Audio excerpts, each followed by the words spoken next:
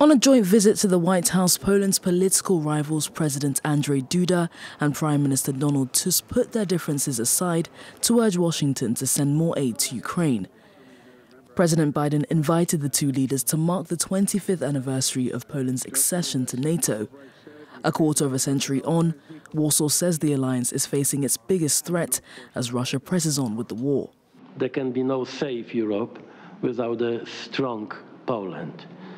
And of course, I would say also that there can be no just Europe without a free and independent Ukraine.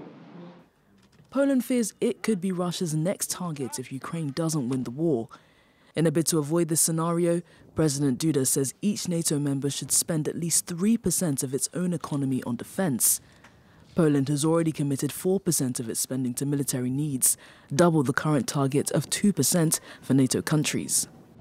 2% was good 10 years ago.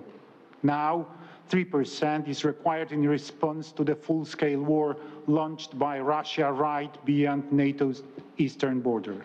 While Biden has hailed Poland's current defense spending, Washington says the call for NATO members to increase their budgets may be overly ambitious. In the meantime, it's sending aid directly to Ukraine to hold Russia back. The US will now give Kyiv $300 million worth of much-needed military equipment. Today, the United States is announcing an emergency package for Ukraine using cost savings from previously approved Pentagon contracts. The package includes munitions and rounds to help Ukraine hold the line against Russia's brutal attacks. This latest announcement may not be enough to appease Warsaw or Kyiv.